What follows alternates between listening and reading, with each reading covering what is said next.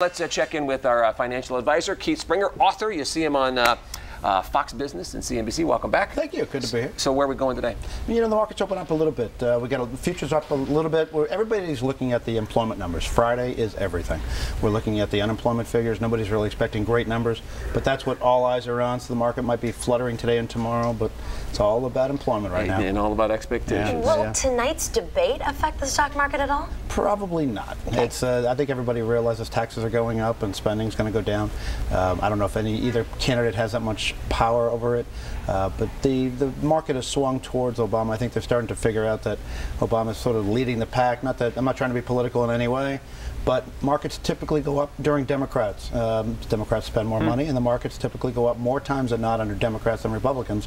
Interesting. So I actually have clients who say I always vote Republican, but I make my money during the make my money during the Democrats. Interesting. Yeah, that is interesting. Yeah. We don't have a lot of time, but I want to touch on this. We were talking earlier. Oil prices are down. Yep. We have Elisa Becerra out doing a story about gas prices going up. Right. How does that work? Is there a short answer to this problem? Not that short. The problem is the investors, the market, is the economy is slowing down, oil prices or oil goes down, the crude per barrel goes down. Right. It takes a while for it to get to the pump. So when you have a slowdown in the global growth, then you see crude prices drop, and that's what they're watching on the New York Mercantile Exchange.